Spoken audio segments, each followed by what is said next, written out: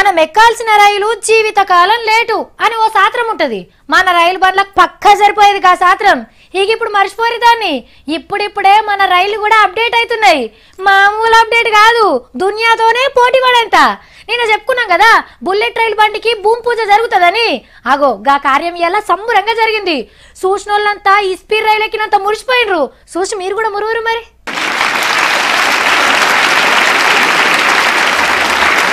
మన దేశం ప్రధానమంత్రి జపాన్ దేశం ప్రధానమంత్రి ఇట్లా కట్టుకొత్తంగానే జేసీబీ పొక్కలు తీసుడు సురువైంది. మా దేశంలో కూడా బుల్లెట్ రైలు తిప్పబోతున్నామని మోడీ సార్ ఫుల్ ఖుషి అయింది అనుకో రాదుర్రి.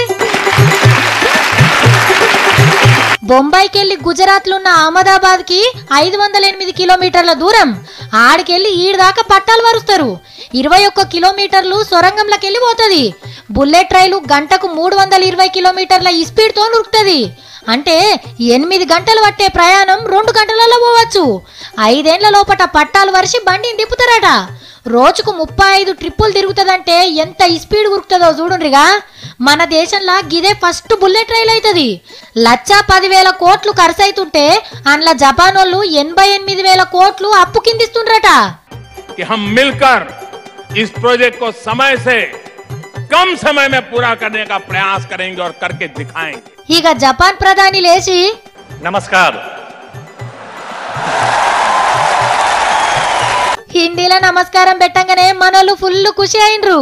స్పీచ్ చదివినాక ఆఖర్లా జై జపాన్ జై ఇండియా.